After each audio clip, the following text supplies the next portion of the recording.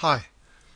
Now in this first part of the question then we're given that f of x equals x cubed plus 4x squared plus x minus 6 and asked to show that x plus 2 is a factor of f of x by using the factor theorem.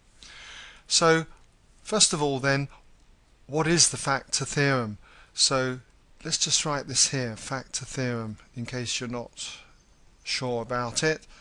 Well, if f of negative a equals 0, that is, in other words, if you've got f of x and you substitute x for minus a and it comes to 0, then if this is the case, then x plus a is a factor of f of x. So we need to remember this theorem, the factor theorem, then, in order to be able to do this question.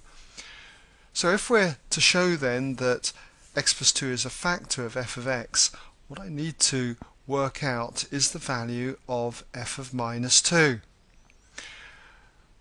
We'll let x equal minus 2 in here, so we've got minus 2 all cubed plus 4 times minus 2 all squared plus minus 2, then minus 6.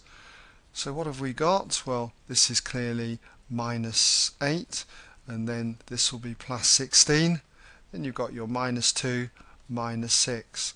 And if you work that out, you end up with 0.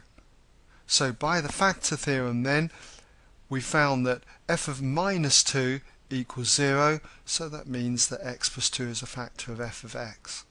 So we just need to summarize by saying, therefore, x plus 2 is a factor of f of x, rather than just leaving it like this. Alright?